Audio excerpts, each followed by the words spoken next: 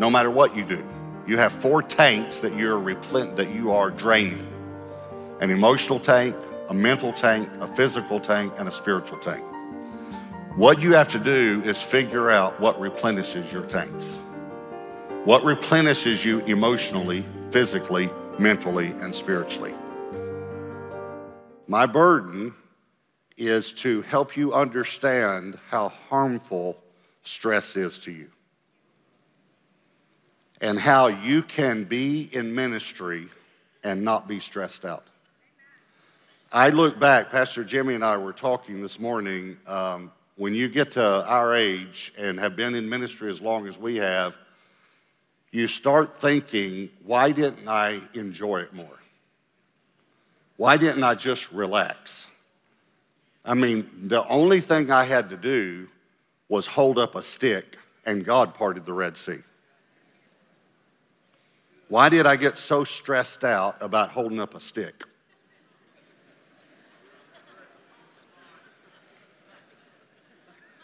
Are y'all hearing me?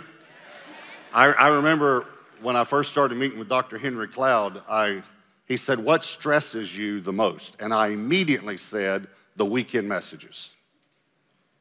Pastor Brady Boyd, when he was associate senior pastor here and went to New Life's doing a great job there, and as the senior pastor, he made a comment. After about a year of being there, he said, Sundays come around at an alarming rate. And any senior pastor or any person in ministry understands that, whatever your responsibilities are. He said, sometimes I'll preach a great message, and on the way home, I think, what am I going to do next week? Anyone ever felt that? And so I was talking to Dr. Cloud in one of our sessions, and I said, what stresses me the most are weekend messages. And he said, why? And I said to him, well, because, Henry, I have to hit a home run. People expect me to hit a home run. I hit home runs. That's what I do. I work on the message normally 15 to 25 hours during the week. And I craft it. And I know how to do the timing of it. I know how to add humor. I know what makes a good message. And it's very, very tough. And it takes everything out of me. It takes everything I have to hit a home run. And then for some reason, I think God allows this to happen when I'm with Henry because it kind of reveals something in my heart that I didn't know was there, you know? And I just said to Henry, I said, it takes everything I have to hit home runs. And then I said to him, and I can hit home runs. Just like that. I said, I can hit home runs. And Henry sat there a minute, and then he said, well, it is great to meet you. He said, I'll bet you can walk on water and raise the dead, too. He said, Robert, my Bible tells me that there's only one who can hit home runs, and you're not him. And all you can do is swing the bat. And right after that, I met with him. The very next week was Easter. And, you know, that's the Super Bowl for pastors, you know. And I was starting to get stressed, and I thought, I don't have to hit a home run. I just have to swing the bat. And you know what was amazing? I went into that Easter so relaxed and so refreshed and just, hey, God, if you don't do it, I'm swinging the bat. If it doesn't go over the fence, it's your fault, you know? So, but what was amazing was all my friends and staff came up to me afterwards and said, that is the best Easter message you have ever preached in your life. And I thought, thanks. So I want to talk to you about stress. And you saw the little commercial for the new book that's coming out, Take the Day Off. And it comes out at the end of this month. And you can actually go to, I think, takethedayoffbook.com and download the first 2 chapters. I have never in my life preached a message because a book was coming out. I want you to know that. And I'm not doing that this time. But it's my burden. So I have to nail this down because the worst people I know at taking a day off are people in ministry. whether it's vocational ministry or volunteer ministry, any type of church leadership, we're the worst. So I want to talk to you about, that's the title of the message, is Take the Day Off. And I'm going to do something I've actually never, ever done. I'm going to read 2 paragraphs from the new book that I wrote. And the reason is because I've thought about it over and over and over again, and I thought I can't say it as well as I wrote it. And so here's the way chapter 2 starts, okay? The report submitted to the government of Japan simply called him Mr. A to protect his identity. Let's call him Mr. Asako. He had worked for several years at a major Japanese snack food processing company, often putting in as many as 110 hours a week. Now, for those of you that don't do math well, just I'll help you a little bit, but 110 hours a week. Just to put that into perspective, all right, that's more than 2.5 40-hour work weeks jammed into one. To log 110 hours in a week requires working nearly 16 hours a day for 7 days. 16 times 7 would be 112. This was 110. So almost 16 hours a day, 7 days a week. He did that week after week, year after year. They found Mr. Asako dead at his workstation, the victim of a heart attack. He was 34.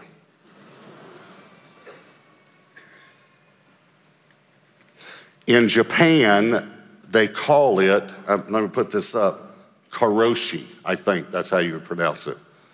I don't know though. So the Chinese have their own word for it. It's this word.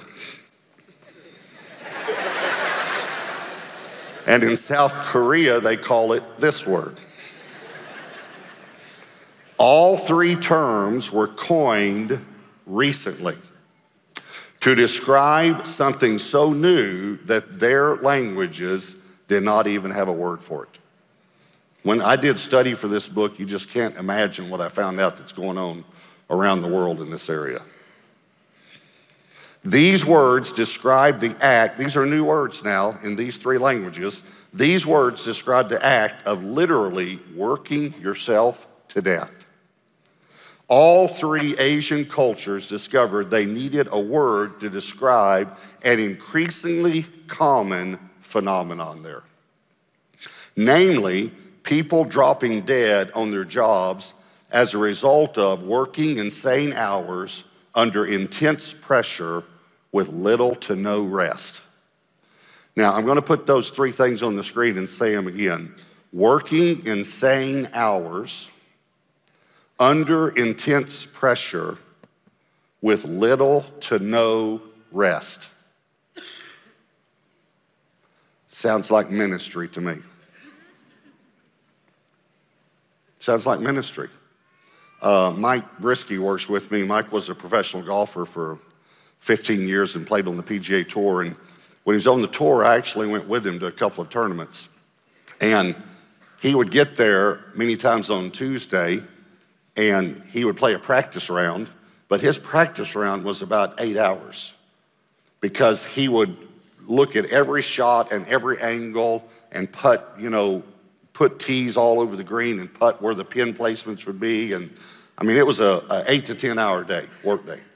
And I thought playing golf, on the tour was just like fun, And then on Wednesday, he'd play in a pro-am, and which is a lot of work for professionals to play with amateurs. So, but anyway, he'd do that. And then Thursday, Friday, Saturday, and Sunday was the tournament. We'd get there 3 hours before his tee-off time. He'd hit balls. He had a routine. He'd practice on the putting greens. He did this.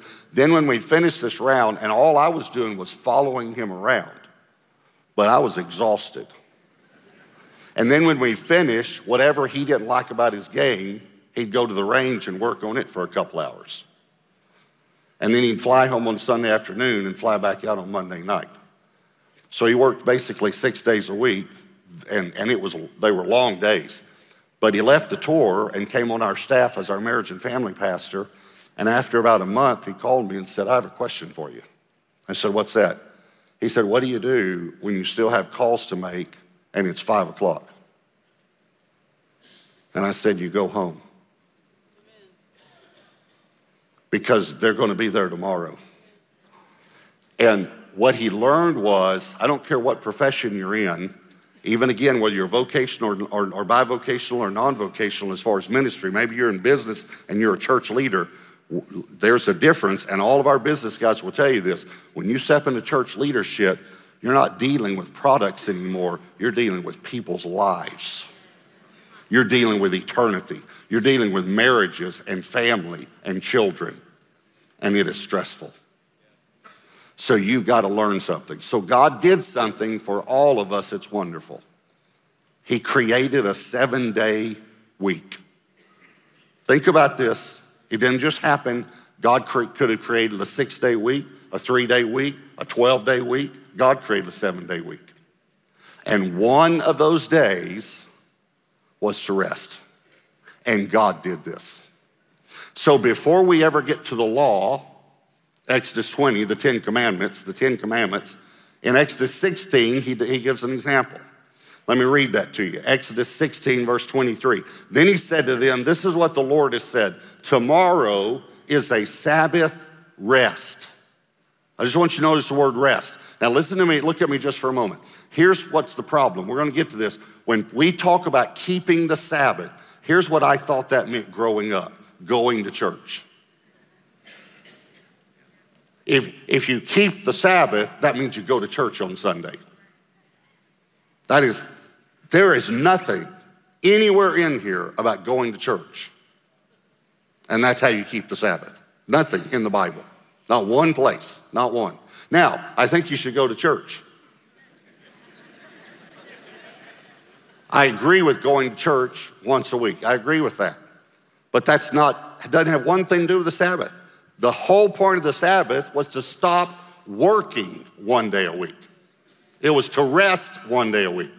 So this is when he's doing the manna, providing manna for him in the wilderness. This is what the Lord has said. Tomorrow is a Sabbath rest, a holy Sabbath to the Lord. Bake what you will bake today and boil what you will boil and lay up for yourselves all that remains to be kept until morning. So they laid it up till morning as Moses commanded, and it did not stink, nor were there any worms in it. If you remember the previous days when they had tried to keep some for the next day, by the next day it was stinking and had worms in it because God was trying to teach them, I'll provide every day what you need. But on Friday, the 6th day, he was providing enough for the 7th day, and it didn't stink the next day. Then Moses said, eat that today, for today is the Sabbath to the Lord. Now watch this. Today you will not find it in the field. Listen to me very carefully. God, if you need a report done or a message written, God will not provide it for you on the 7th day. He will only provide it on the other 6 days. He will not give you manna from heaven on the Sabbath. Did y'all hear that? That was better than you thought. That means you can study all you want. You will not get anything from God on the day you're supposed to be resting.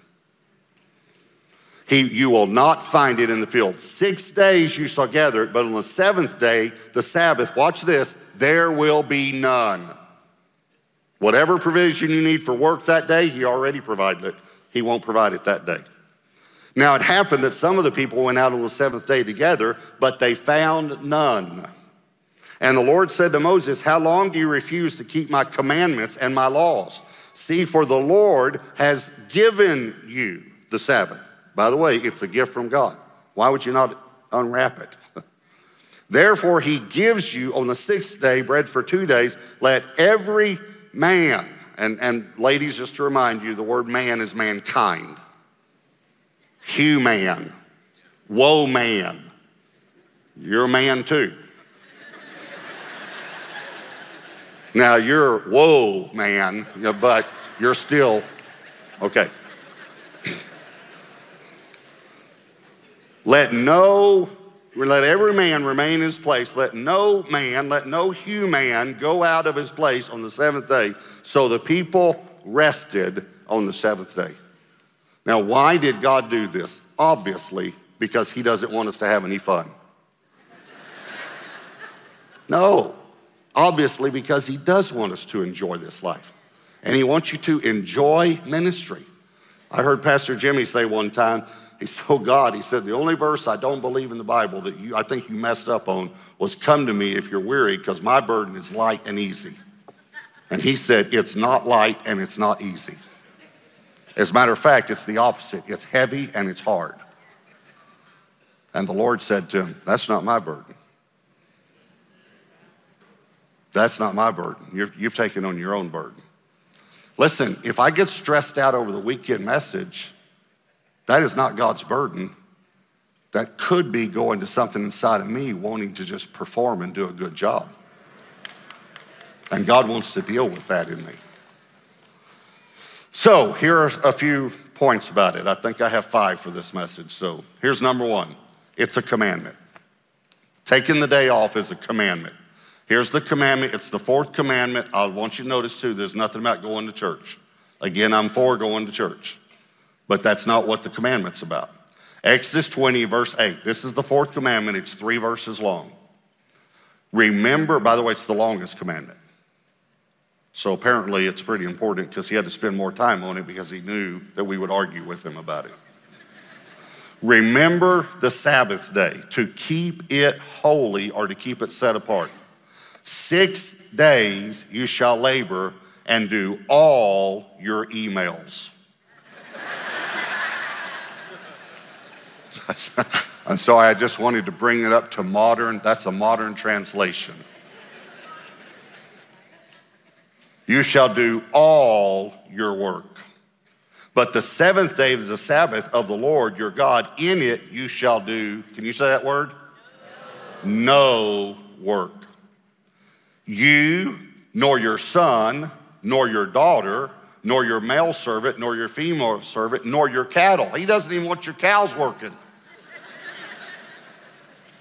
Nor your stranger who is within your gates. For in 6 days the Lord made the heavens and the earth and the sea and all that is in them, and rested the 7th day. Therefore the Lord blessed the Sabbath day and hallowed it. Hallowed comes from the same root word as holy, set it apart. Okay, so this is one of God's top 10. Does everyone agree with that? Okay, aren't you glad that since we're under grace, we don't need to keep the 10 commandments anymore?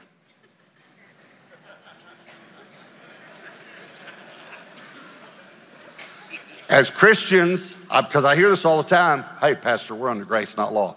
So I guess I can murder people as a Christian because I'm under grace. And I can lie, and I can steal, and I can covet, commit adultery, have idols, take God's name in vain. No. Now, we don't keep the 10 commandments to get saved, obviously. But are there blessings if you do? And are there consequences if you don't? So here's the thing, you gotta get this. This is the only commandment that Christians believe we don't have to keep. We believe that we should not have any gods before him. We believe we should not have idols, right? Y'all don't have little Buddhas around your house you pray to, right? Okay. We believe that we should not take his name in vain. Everyone agree with this? Okay, let's skip the 4th one for a moment. We believe we should honor our mother and father. We should not lie. We should not steal. We should not murder. We should not commit adultery. And we should not covet. Do you agree with that? Then why do you not rest 1 day a week? It's in the same list as the other 9 I just gave you. It's a commandment. Here's number 2. It's a witness. I don't know if you realize this, but for thousands of years, it was the greatest witness on the planet that there was a God. And I'll show you this. Exodus 31, verse 14. You shall keep the Sabbath, therefore, for it is holy to you, set apart. Everyone who profanes it shall surely be put to death. It carried the death penalty, along with murder, adultery, and disobedient to your parents. So you could tell your children sometime, if we were in the Old Testament, you'd be dead right now.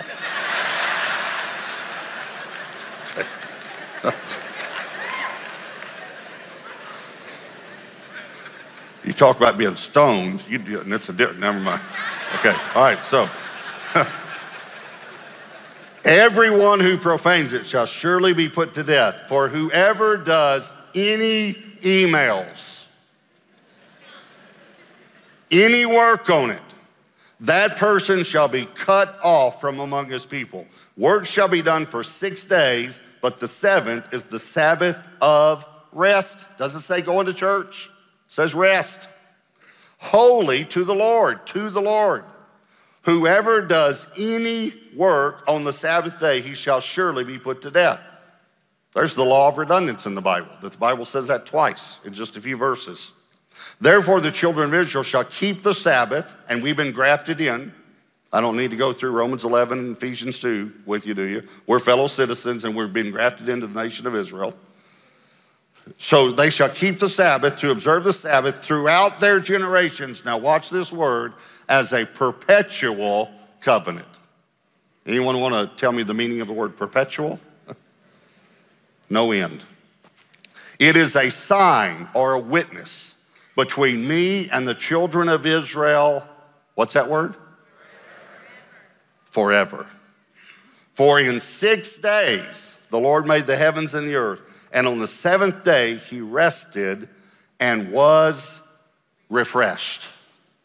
Okay, now, let me go to a little theology for you. There probably are not many of you here that would like to theologically explain to me how God was refreshed. The God who never sleeps, who never gets tired, never gets weary, how in the world could God get refreshed? Well, anytime again, you want to understand something, you take it in whole with all of Scripture. It's called cohesive exegesis. You look at the context, but you look at the whole of Scripture, but also go to the original language. So the original language in the Hebrew, let me tell you what this word refresh means. It means took breath. It means to inhale. It means he breathed in. Okay, what had God been doing for 6 days? Creating, right? But how does God create? He speaks. What do you do when you speak? You breathe out. You exhale, right? So for 6 days, God had been breathing out. On the seventh day, God breathed in. Have you ever said, boy, if I could just catch my breath? God set it up where you get a whole day to do that every week. And for some reason, we just don't think it applies to us. I understand we're not under the law, but you understand that the laws are also principles in which to live by. They're principles that are for our good. So it's a witness to the whole world. Let me just tell you what I mean by it's a witness to the whole world too. Let's say a nation was doing business with Israel, and again, let's just use email, and let's say that the guy emails this. Let's say it was 100, thousands of years ago, but we're gonna bring email into it. Let's say he emails and says, "Hey, listen, I'll be in town on Saturday, and we can close this deal on Saturday." The Jewish person would email back, "Sorry, we're closed on Saturdays. We don't work on Saturdays." The secular person would email back, "Why are you closed on Saturdays?" Jewish person email back, "Because it's the Sabbath." Secular person, what's the Sabbath? And they would say, well, it's the day that God rested. God created the world in 6 days and rested on the seventh. Therefore, we rest on the seventh. Secular person right back, which God? What God?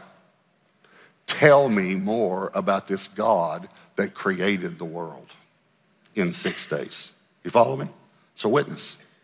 All right, here's number 3. God is serious about it.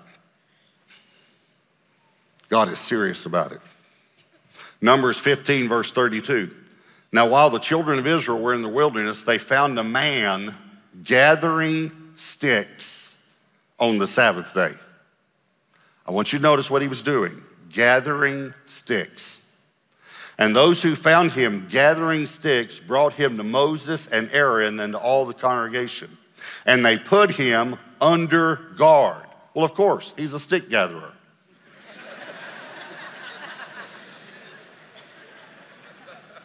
You got to guard that guy. Because it had not been explained what should be done to him. It had been explained. They just didn't want to do it. Then the Lord said to Moses. So this wasn't just Moses. This was the Lord said to Moses, the man must surely be put to death. I would say God is serious about it. All the congregation shall stone him with stones outside the camp. So as the Lord commanded Moses, all the congregation brought him outside the camp and stoned him with stones, and he died. Remember, my point is God is serious. So let me say it this way. Are you being slowly put to death by not resting one day a week? Does God want you to live to this age, but you're going to die 12 years before that, like Mr. Osako, who died at 34, because he'd already put in a lifetime of work by the time he was 34? Years and years ago, I was trying to schedule lunch with this pastor friend of mine. And so back then we had daytimers, you know, and I had my daytimer out and he had his daytimer out. And so we were saying, what about, you know, next Tuesday? And no, I'm doing this. What about Wednesday? No, I'm doing this. I said, what about Thursday? I said, what do you have on Thursday? He said, nothing. I said, great, let's have lunch. He said, no, I can't do it on Thursday. I said, yeah, but you said you don't have anything scheduled. He said, yeah, that's right.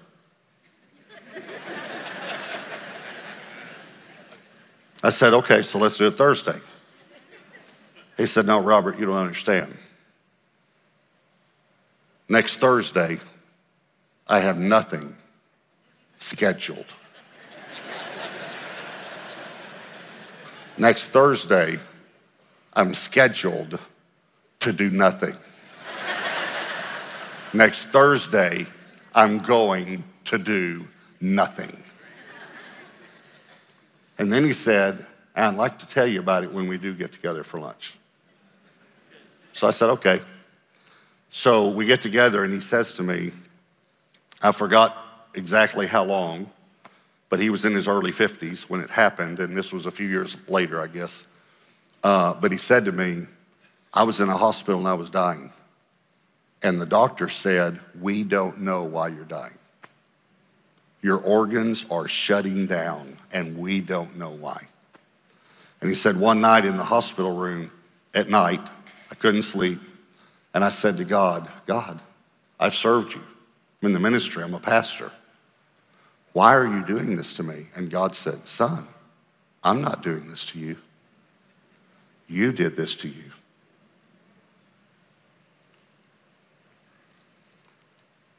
He said, you have not kept the fourth commandment. You don't rest one day a week.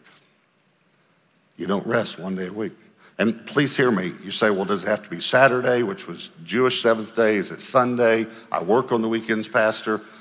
It's your seventh day to me. That's how the New Testament says it. There is a Sabbath still for the people of God. But if you have to work on Sunday, it might not be Sunday. For me, it's Monday. But so but it's the principle is rest one day a week. That's the principle. But he said to me, I'm in the hospital, and the Lord said, you profaned the Sabbath. You killed yourself. I didn't kill you. You killed yourself. God is so good. And he said to him, well, Lord, is there any way that I could have forgiveness and get grace? And he said, the Lord said to him, of course. And he said, I felt strength come in my body. And he said, I actually unplugged myself, got up, got dressed, and walked out of the hospital and have not been back since. He said, but you better believe I rest one day a week now. So on that Thursday, I did nothing. I rested. And that pastor, I was invited to his memorial, but I didn't get to go. Years and years later, he died at a ripe old age. I know about the age, but I'm not going to say it because some of you might be at that age and you might think I'm not right. So, ripeness is getting farther along the older I get. You know, you say, that guy lived a long life. Now I'm thinking, that's not that long. All right. Here's number 4. Unobserved Sabbaths accumulate. This one will get you. Unobserved Sabbaths accumulate.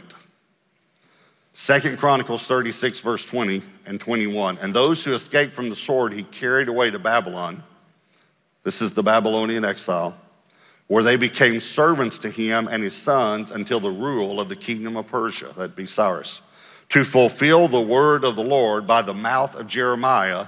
Watch this phrase, until the land had enjoyed her Sabbaths. I didn't even know land could enjoy something, but the Bible says it did. The land had enjoyed her Sabbaths. As long as she lay desolate, she kept Sabbath. That's the land. The land kept Sabbath to fulfill 70 years. So what was the principle? Every 7 years, they were supposed to let the land rest, right? 7 years went by and they didn't do it. And so then another 7 years go by and they didn't let the land rest then. And then another 7 years went by.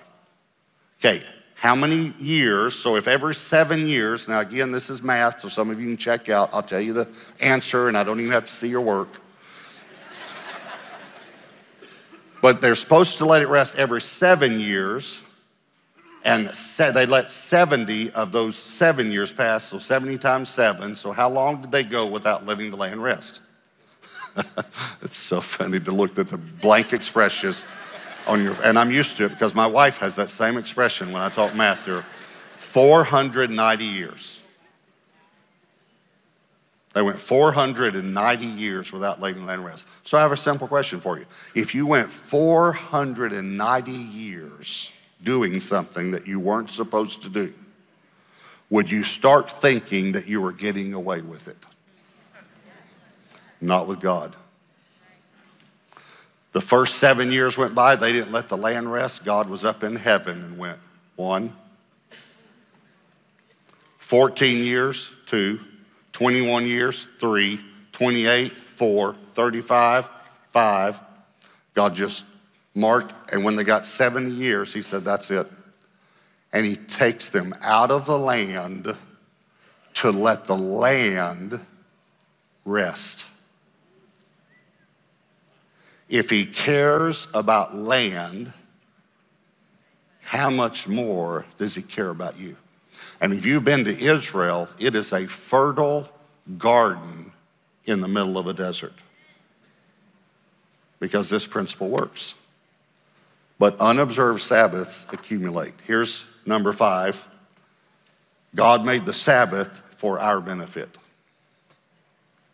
It's a blessing, not a burden. Mark chapter 2, verse 23, it happened that he went through the grain fields on the Sabbath, and as they went, his disciples began to pluck the heads of grain. And the Pharisees said to him, look, why do they do what is not lawful on the Sabbath? But he said to them, have you never read what David did when he was in need and hungry, he and those who were with him, how he went into the house of the God in the days of Abiathar, the high priest, and ate the showbread, which is not lawful to eat except for the priests, and also gave some to those who were with him. And he said to them, the Sabbath was made for man, and not man for the Sabbath. Therefore, the Son of Man is also Lord of the Sabbath. Let me paraphrase that a bit. He was saying, I didn't make you to serve the Sabbath. I made the Sabbath to serve you. I made the Sabbath for your benefit. So Jesus also covered emergencies. You know, he said, listen, if your ox falls in a ditch on the Sabbath, pull it out. So if you have an emergency, okay, sure, I understand that. I mean, don't get a phone call, you know, pastor, the church is on fire. It's my Sabbath, you know.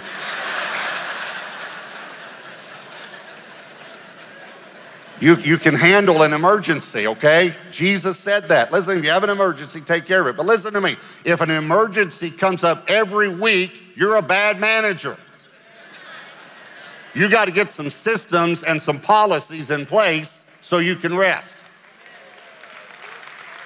And you have got to be principled about it. I was standing around the office one day talking, and by the way, again, Monday's my Sabbath, but here's Monday, and I'm working. But I took some other time off last week, and I'm taking some more off after the conference. So it doesn't have to be the same day every week. It just has to be one day out of 7.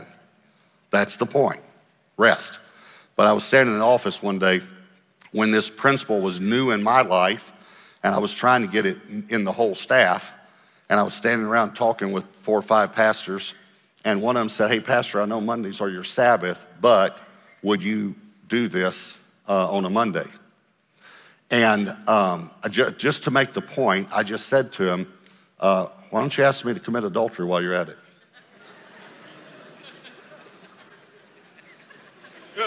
And let's, knock over a 7-Eleven and shoot some people on the way too.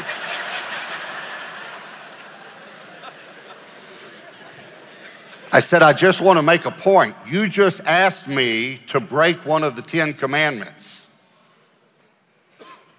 Why don't you, which other one you want me to break too? I can remember, again, when we were small, I'd get an email from one of the staff members because I said, Monday's my Sabbath, unless we have to rearrange for a conference or something, Monday's my Sabbath. I'd get an email, and ask me a question, and I'd email back just to get the point in to them, what day is this?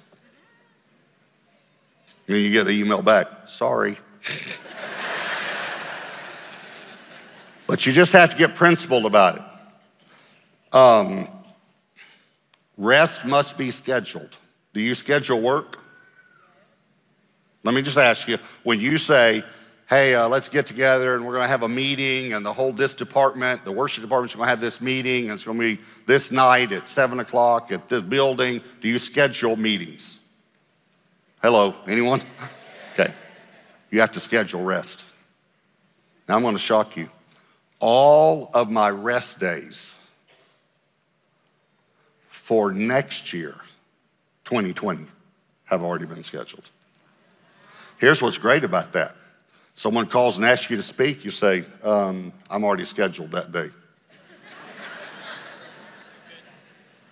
I am. I'm scheduled to do nothing that day. When we minister every day, no matter what you do, you have 4 tanks that you are draining. An emotional tank, a mental tank, a physical tank, and a spiritual tank. What you have to do is figure out what replenishes your tanks.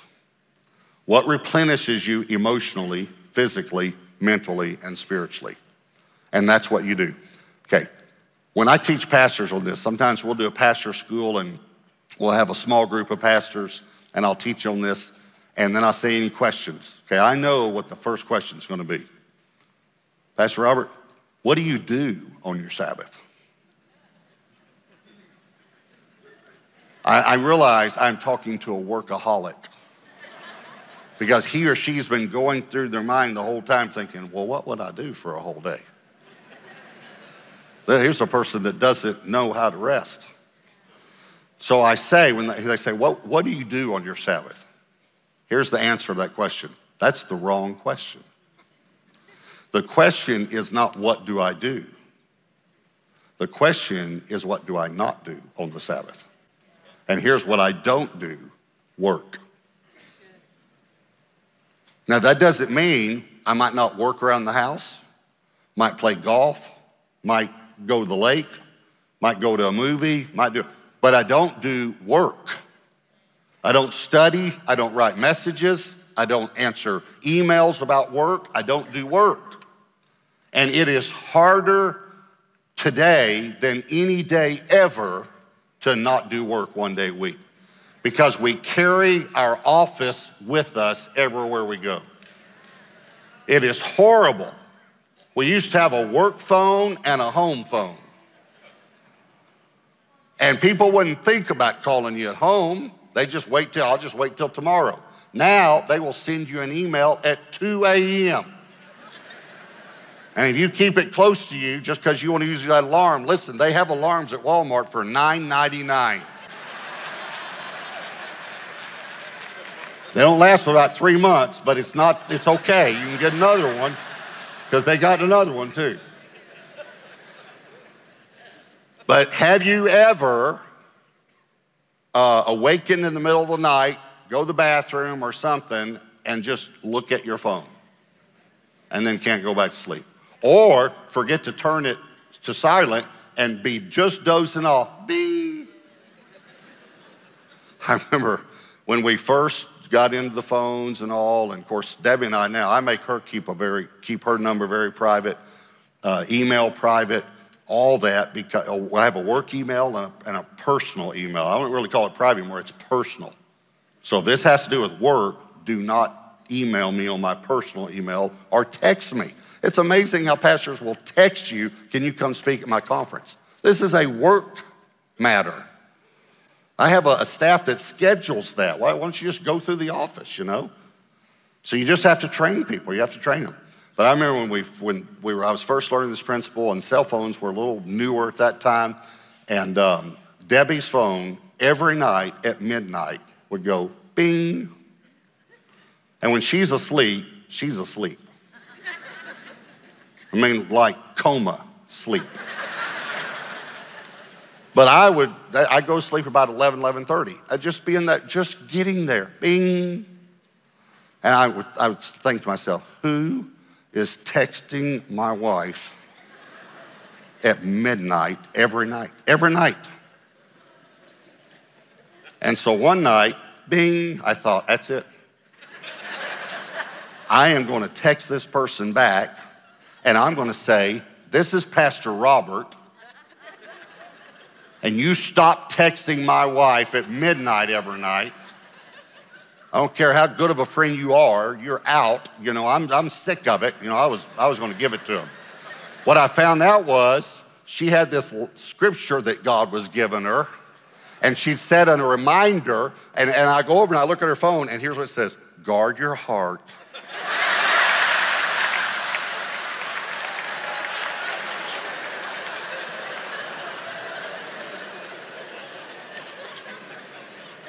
All right, so let me tell you one more story how God, we also not only do Sabbaths, where it's 1 day a week, but we give all of our pastors and that level, which they're called directors then, if they're not pastors, but they're at that level of ministry, that's just as much ministry to do what the pastor does. What a lot of our people do is ministry as well, even though they're not called a pastor. We have all of our pastors and directors sabbaticals every 5 to 7 years, depending on their amount of responsibility. And so they get 4 weeks vacation and then 4 weeks extra every 5 to 7 years sabbatical. So, and also our pastors get 4 weeks every year to minister somewhere else. That's 12 weeks right there when you come to a sabbatical year. Because we're about building the kingdom, not just about building Gateway Church. So anyway, we implemented this. So we're 5 years into the church. I'm exhausted. The church is growing. It's the book, The Blessed Life, had taken off. I mean, it was just, I'd just gotten to busy, wasn't resting 1 day a week, didn't even have this is when God started dealing with me about this. But I went on a trip for Life Outreach International, which is James Robinson's ministry, and we're going to these feeding places where children are dying. I'm looking directly into a camera, asking people to support that it's real. The well waters, the water wells really help. The funds you give, it goes there, you know, and it's real. It's not a television program. It's a ministry that's helping people, you know. So they feed about 500,000 people every day. And so I'm there, and babies are dying in our arms in some of these places. And I'm looking in the camera, communicating. It's such an emotional drain. Other things were going on. I've come home, I'm exhausted. I mean, I'm exhausted, and I'm going right back into it. I know now when you come home from an overseas trip, take some time off. But I didn't know that then, and so I go right back into it. So I'm getting ready to go to the office, And I hate to tell you this story, but I'm gonna tell you. I get out of the shower, go into my closet, I open my underwear drawer, and there's one pair of underwear. And I'm standing there thinking,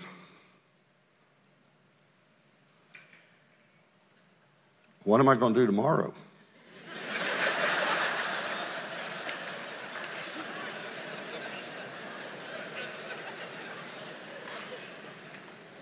And I'm so tired, my mind can't think. The thought I could wash never came to my mind.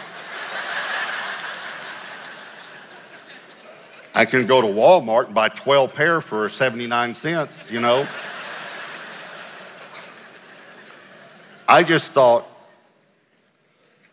I'm not gonna have underwear tomorrow.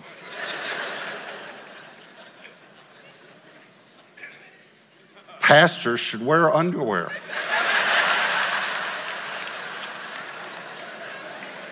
It's in the Bible. Priests are not supposed to chafe when they minister. Isn't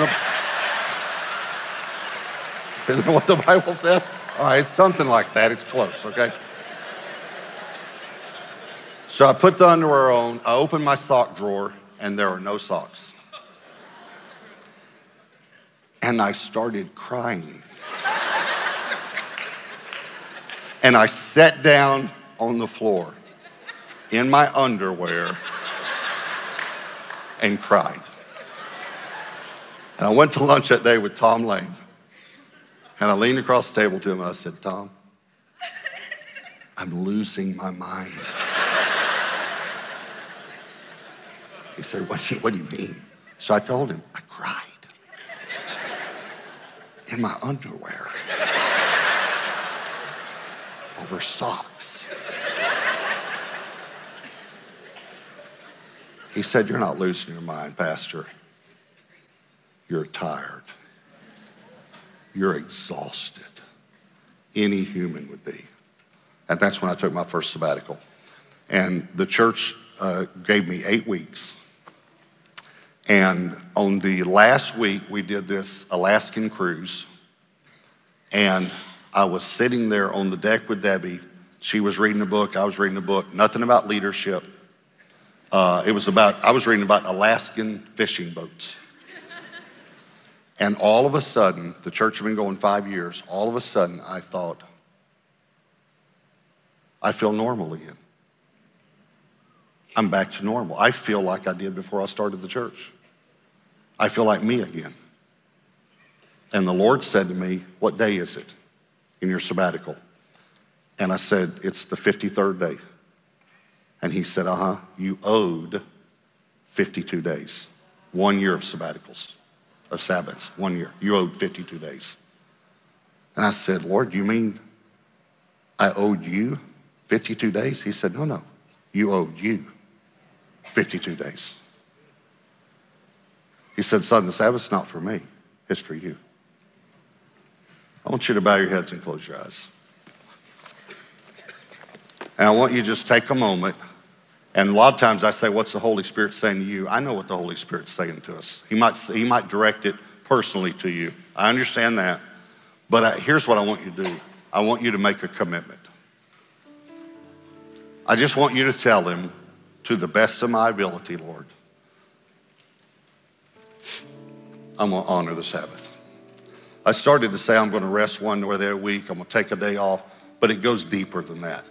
This is the Bible. This is spiritual. This is something God put for our benefit. So I just want you to make that commitment. Lord, to the best of my ability, please help me. Like the man said, I believe, but help my unbelief. So that's one of the greatest prayers in the Bible. Lord, I'm going to try, but help me because you know me. So I just want you to take a moment and just say, Lord, to the best of my ability, I'm going to honor the Sabbath. And the Lord will show you what day and how to do it, and small children and a church where maybe it's you're kind of it, you do everything. I understand all those things, but God will show you. Lord, I pray for my brothers and sisters. I pray, God, that we will honor all 10 of the commandments. and that we will honor the Sabbath. In Jesus' name, amen. Hey everyone, I'm Pastor Robert, and thank you so much for watching my YouTube channel. Be sure to share what God is teaching you in the comments below so that it might encourage others. And click the subscribe button and then tap the bell icon so that you'll be notified every time a new video is posted. And don't forget, you can watch full episodes anytime right here on my YouTube channel. Thanks again for watching.